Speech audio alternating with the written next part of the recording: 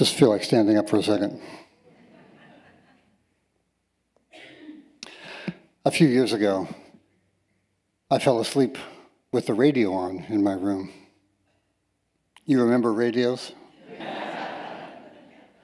I guess it was more than a few years ago. And I woke up in the night because I heard a sound in my room that I'd never heard before. It was a voice, but it wasn't a human voice.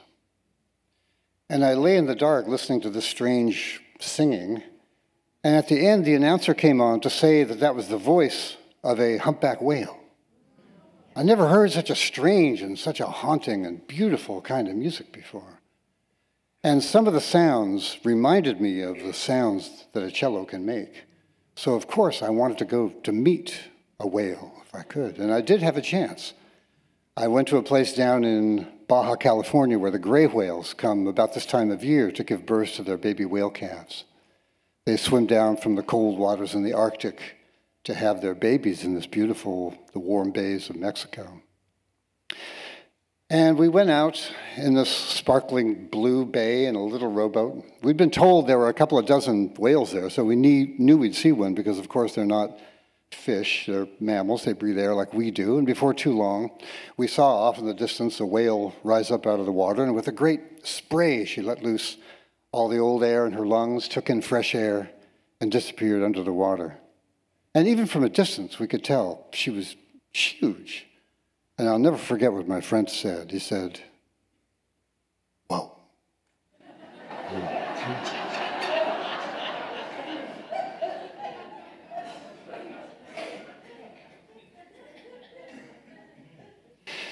Said, "You know, an animal that big could blast this little rowboat to smithereens. You do realize that, don't you?" So we were kind of thinking that over, wondering where that or some other whale would come up, and we were totally stunned when a mother whale came up right next to our boat. Came up so close, I literally could have reached out and touched her with my hand.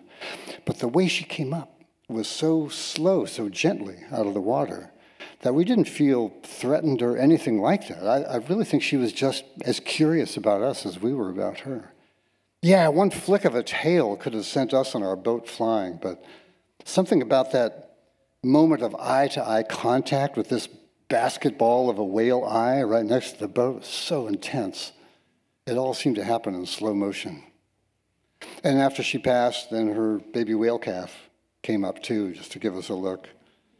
Nice little thing, only about 17 feet long. Never forget that moment. You know, Rami mentioned when I first met him yesterday that some years ago that he had actually listened to these whales recordings as part of a sacred practice, as kind of a meditative practice. And I feel that when I listen to these, and I've listened to hundreds of hours of these whale tapes in the process of creating some music that featured some of the recordings of the humpback whales in our music.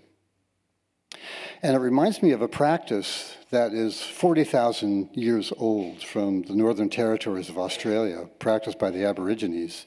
It's a practice called dadiri. And dadiri is a kind of quiet listening. It's an outdoor practice where you find a place in nature with the idea of hearing the voice of God in the environment as you sit there, in the sounds of birds, in the sounds of water running, in the sounds of the wind being manifested in trees.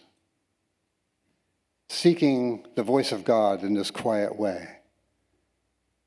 Scientists have studied these songs of humpback whales, and we've made exhaustive analysis, but there aren't really good reasons to explain why they sing these songs. And you know, they're called songs because they can be up to an hour in length. This sequence of groans and moans and whistles and shrieks, and which they then just repeat absolutely verbatim. And a whole community of whales in a given area will sing the same song. And you come back the next year and put your hydrophones down in the water, and you notice that they're singing a little different song. And again, the whole community is singing this kind of hallelujah chorus all together. So this is a piece that was inspired by that eye-to-eye encounter with the gray whale. And this is a recording of a humpback whale, a piece I call Humpback Harmony.